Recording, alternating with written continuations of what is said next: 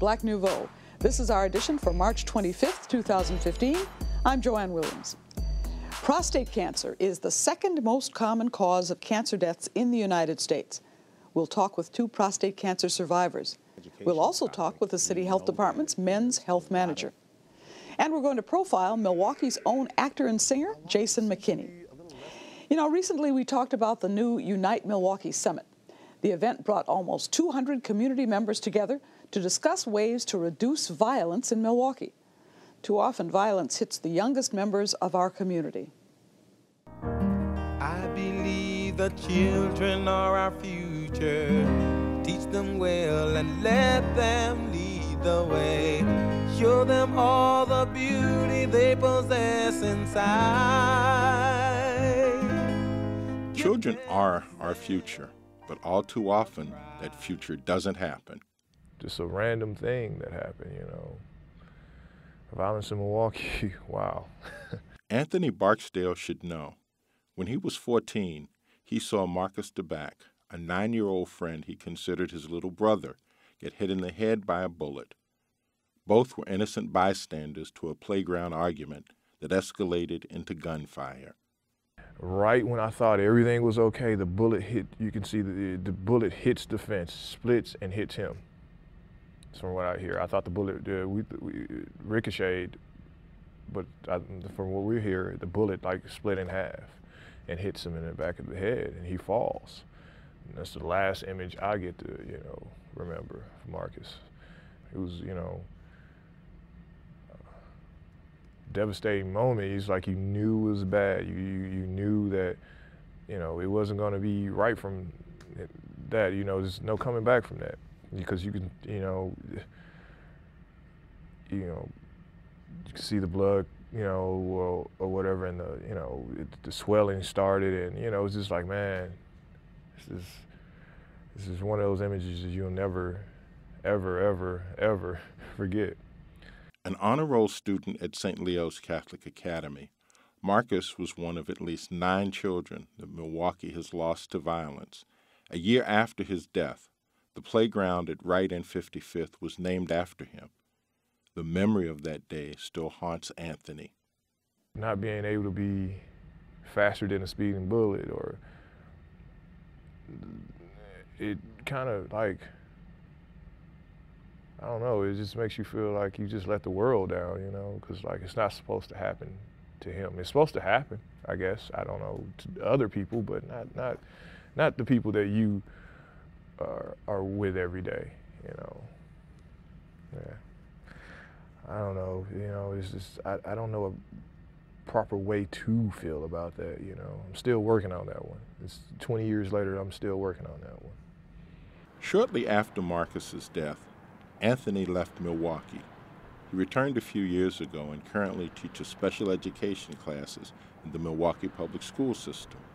He believes that much of the violence is due to a sense of hopelessness and the lack of education in our community. I think we need to be more involved with the education aspect of it, because we have to give them hope, because I don't think our youth, I don't think they have the hope in the communities as we need, because they just feel like, well, nobody cares. So if I do this, nobody's really going to care about me anyway. So if we're able to give them hope, then I think that it'll be a lot, you'll see a change. If you change the mindset of a people, then you're able to change the outcome of situations. You're able to, if you change the mindset and you give them a direction to go in, which is positive, then naturally it's like a domino effect, because generations start to follow that model. And if we're ever introduce that in a good and direct way to them, they'll follow.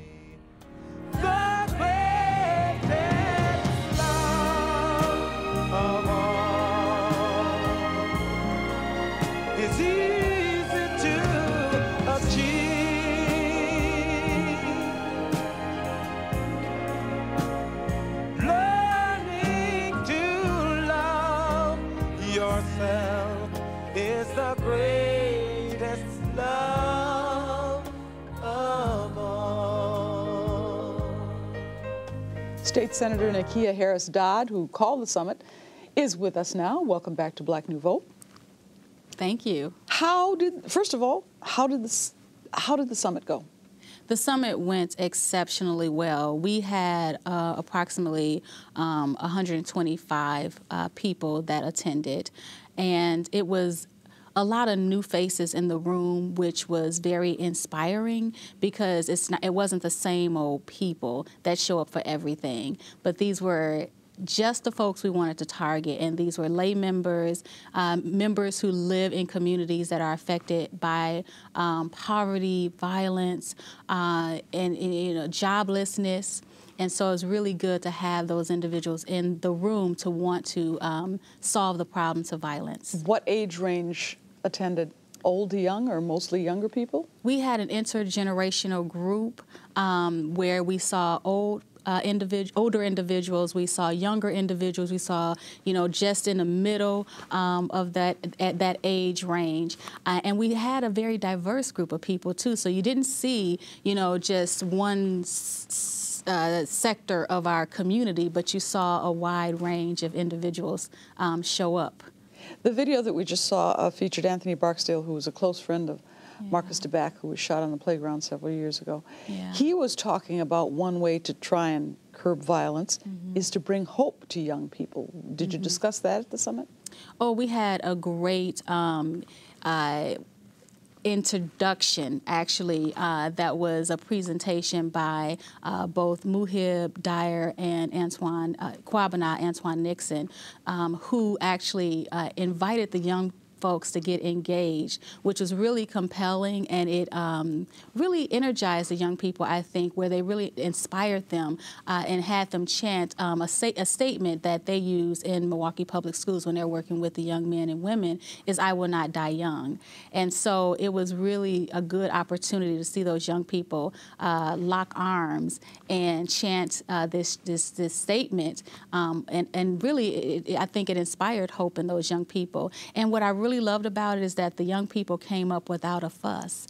They walked up proudly with their heads held high, shoulders back, and really just got involved in what the day was about. So really good. This is the first time you've held this summit. Yes. Was it a success? I would call it a success. I think we achieved the goals we wanted to achieve. Number one was getting different people in a room, neighbors who live in communities that were affected and is affected by violence and are tired and really want to do something about it. And something as simple as speaking to your neighbors on the right and the left of you, and then taking it a step further and really bringing some action to that hello and start a block watch, work with your police captains in your district to bring a sense of pride to the neighborhood and really engage neighbors. Were members of the police department there? Yes, we had both captains from District 3 as well as District 7 who spoke on a panel with community members who were a neighborhood association presidents in their area. And so they've worked with those particular captains and work with those departments to really bring, again, that sense of presence and hope and just that community feel back to the neighborhood. So it sounds like you had a very good day. Yes. An inspiring summit. Yes. People went away feeling energized. Yes. Now what? What happens next? So the next steps, we had a working lunch where the young people as well as other neighbors that were in the room were able to give feedback on what they felt were best, a good direction to go into to deter violence in the neighborhoods and in their communities, and what they can do as leaders to deter violence. And so we're going to take everything that happened that day, from the 3 panels that we had to the working lunch that we had, where we had tables working together, and we challenged them to not sit with the person they came with, and really have a hardcore discussion about, what are the next steps for them as they go back into their communities. And so we're going to compile all that information and create a report that will be public to share with those community members as well as whoever else is interested in that information. How long is it going to be before we see this report?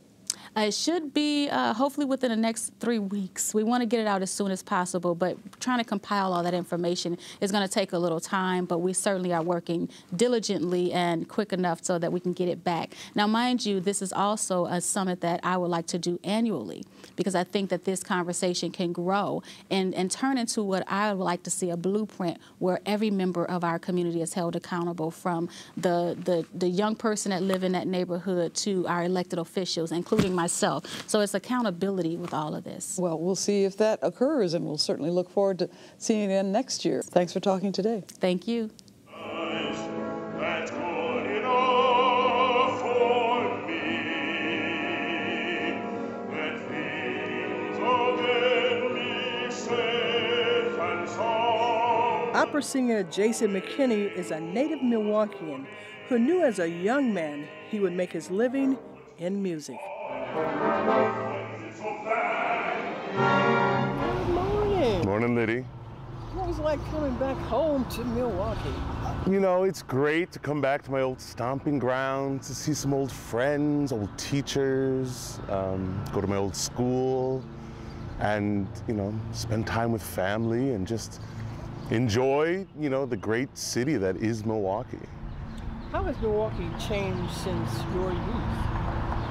Well, a lot of it has stayed the same, but a lot of it seems to be a little less diverse. You know, there seems to be a little bit more division between neighborhoods and classes and people, and I just noticed that a little bit more. It's not something that I like to mention, but it's definitely true. I see a little bit more of a segregated city than I seemed to notice when I was a child. And he's very sensitive to those kinds of issues, being that he's black and Jewish. What was it like growing up in that kind of... Well, not a year went by when someone didn't ask me, how are you black and Jewish? And my response, I'm fine. How are you black and Jewish? Which is a nice little joke. You know, sometimes it was hard. You know, people did not believe that I was a Jew, or they believed I converted to Judaism, which is not the case. I was born and raised Jewish. I don't know if you can see it. 100% both, 100% proud. You know, so sometimes people don't want to accept, and you just have to let them deal with it. You know, I'm not going to change who I am, and it's been exciting for my career because I have a little bit of a niche that I can utilize.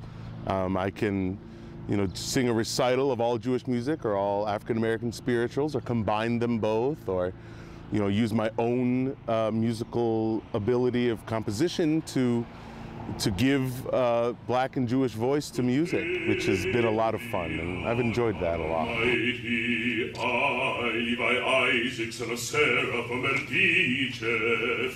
Here am I before thee, with a graven and a paper, this my people. What hast thou done to this thy people? Why hast thou so oppressed this thy people? Wherever sorrow, surely the sons of the oppressed, whoever suffered. He started performing or getting gigs while in college. I had a few gigs that just put a little more extra change in my pocket, and it was just a lot of fun going to school, taking gigs on the side. Then I began to focus more on the gigs than I did on the school, and thus it took me a long time to graduate. But I was still gigging that entire time, because whenever the start of the semester would come about, I would always have a really high profile or high paying gig that I really wanted to take. So it took some focus and some determination for me to finish my degree, but I finally did. Well, it has been a way for me to make a living. He's performed in numerous productions, Porgy and Bess, which he returned home for, Opera Memphis in Memphis, Tennessee, Macbeth with Greg Baker and Marquita Lister, directed by Larry Marshall. And it was because of that show that I actually got started with Porgy and Bess, because Larry Marshall, who was a very famous sport in life, and I was a wonderful director, informed me that he directs that show every summer in Europe. And I said, well, Larry, you should hire me. I was just sitting there in the corner reading Porgy because I had never read the novel. I was reading the novel and Larry came up to me and said, you should do it. I said, have him give me a call. About 3 months later, I got a phone call. I had just finished a gig and they said, Mr. McKinney, can you come to Amsterdam for 2 weeks and join this tour? And I said, sure. And then I thought, geez, I hope I could find my passport. But I found it. And I was able to join the tour. We went to Amsterdam and Antwerp and Hamburg and Zurich, Baden-Baden, Bremen, Cologne, Berlin, Leipzig. Jason McKinney has been diversifying into more acting. He's now doing a one-man play called Paul Robeson. I also have been putting more Jewish music, and I've been putting more Jewish music on my recitals so that I can go ahead and just share with people my experiences as a Black Jew and get them to incorporate some of that music into their repertoire of listening. I also do some of my own music. I compose a little bit, and so some of the Jewish music that I like to put on the recital is pretty well received.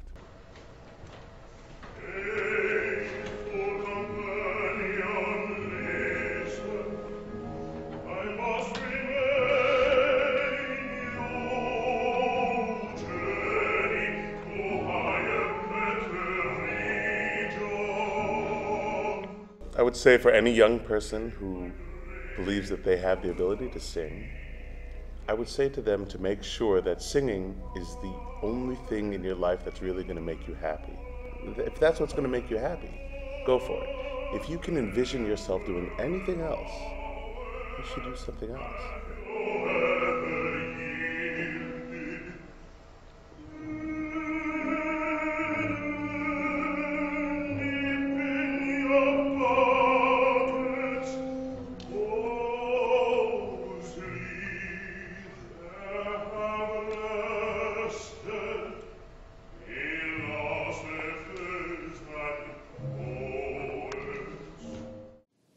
Prostate cancer is one of the most common that men develop.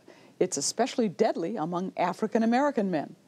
Everett Marshburn has more. Men have a problem with doctors inserting their fingers up into the rectum for whatever the reason may be. Men, I mean, I'm not no freak, but if it's life over death, you know, examine me the way you got to examine me and stuff.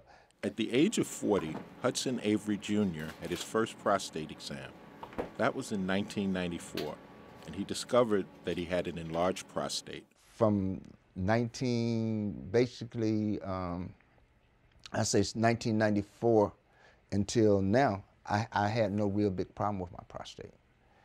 And then in like July of 2014, I noticed that I was having to use the restroom more frequently.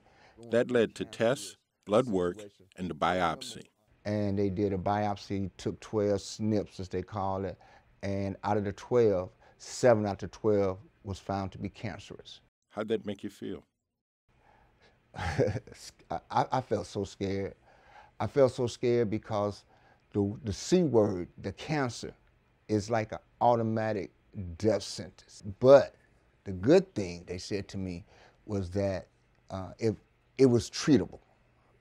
You know, there was not a 6-month limit on my life and stuff, you know, and they said to me, they said, in fact, Mr. Avery, if you ever had to have cancer, if you ever had to volunteer for cancer, prostate cancer is the line that you would want to get into. They told me, they said, well, Mr. Avery, you can have hormone shots, you know, or you can have chemo, you know, certain other forms of radiation, or you can have the surgery. I had the surgery January the 30th, and they initially told me it was going to be an overnight stay, but I ended up staying in the hospital till like about the 4th or the 5th of February. I went in on a Friday, and I came home on a Thursday. Spencer Coggs was the treasurer for the city of Milwaukee. In 2006, he was in the Wisconsin State Senate when he was diagnosed with prostate cancer. I actually felt like my body had betrayed me because I'd never been to the hospital before. I'd never had major surgery and never really had any problems with anything. And yet here I am now in my late 50s with prostate cancer. So I thought about my family history, and my family history wasn't great in terms of, hypertension and other maladies that black males oftentimes have. So made a very quick decision to everybody's relief to go ahead and have the surgery. Most men are afraid of a prostate cancer diagnosis because first they think about the old days when you had surgery, and many times men came back impotent or incontinent. Okay, and so I had those same concerns like every other male. But in talking to the doctors, the surgeries have changed in all these years, okay? And my doctor was going to give me what they call nerve-sparing surgery, which means after the surgery, everything still works, okay? Now, when you tell a person like me that, then I'm all for it, okay? And he had done thousands of surgeries over the years, so I had confidence in him. The surgery was successful, and Coggs fully recovered with no after effects. I went through the process of monthly checkups, 3-month checkups, 6-month checkups. Now I'm at a year-to-year checkup, and I'm proud to say that I went this year, and my diagnosis is completely fine. And ever since my surgery, they've been fine, and they've been consistent. I got to tell you, I became a hero in my family. My daughter flew in from Boston to see me, and she was just overjoyed. And to see the look on her face, because I lost my parents at an early age, okay? And I didn't want to see that happen to anybody else in my family. And to this day, my daughter still thanks me. Darryl Davidson is the Men's Health Manager for the City of Milwaukee Health Department. Welcome back to Black Nouveau. Thank you for having me. You have something relatively new, the Men's Health Centers, right? Yes, the Men's Health Centers are through the City of Milwaukee Health Department. We have 3 of them now. And they are? They are the Northwest Health Center, 7630 West Mill Road. We also have one at the Keenan Health Center, 36 and Wright Street. And we also have another one at the Southside Health Center near 23rd and Mitchell. And that one just opened? Yes. Now, we just saw some conversation about prostate cancer, diagnosis, treatment, reactions to. Is that one of the things you try and emphasize when men come to your centers? It's an important educational topic. We know that there's a lot of information that contradicts, but we want people to have fact-based knowledge. And so anyone who comes in, if they are above 40 years old, at the very least, we're going to introduce them to some information, find out if it's relative to them and relevant. We also want to make sure that they have a relationship with a doctor or a healthcare provider. If they don't, we can help them navigate through and find places. How many men come in for the first time seeing a doctor and they're over 40 years old? Oh, it's almost too many to count, unfortunately. And what we're seeing, the average age of men not seeing a doctor is right after high school. There's a period when they don't see anyone until symptoms, and then maybe they might show up for a sexually transmitted infection. After that, they don't see anyone for years, and then finally, when it looks like there's something very serious going on, they'll show up again. Why? What keeps men away from doctors? It seems like many of them are showing up when there's pain associated, and what we tell them is if there's pain, then that's telling you that there's something going on. Most of the time, if there's a serious problem, it's been developing for years.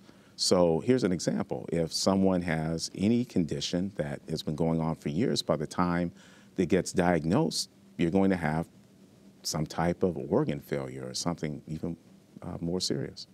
I had a friend who never went to the doctor, didn't want to go to the doctor, didn't get his colonoscopy, didn't get all of his tests, and when he finally was diagnosed with colon cancer, he died like 6 months later.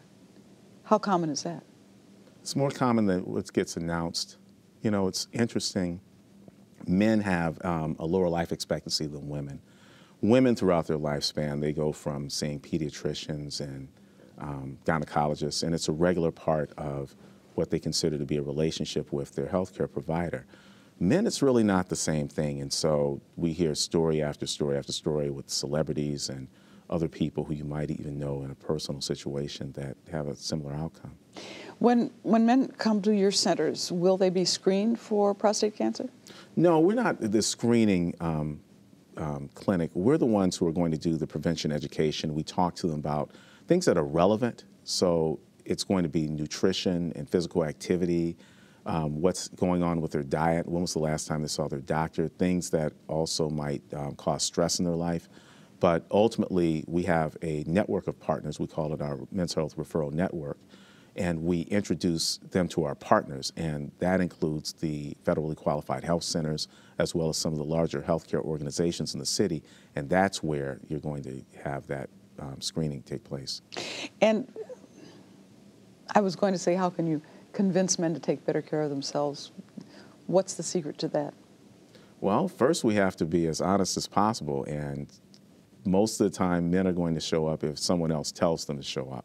And who is that someone else usually? Often it's a woman in their life, sister, a mother, but it's going to be someone who, it's not the man showing up for the Men's Health Center. It's going to be someone else making the appointment sometimes.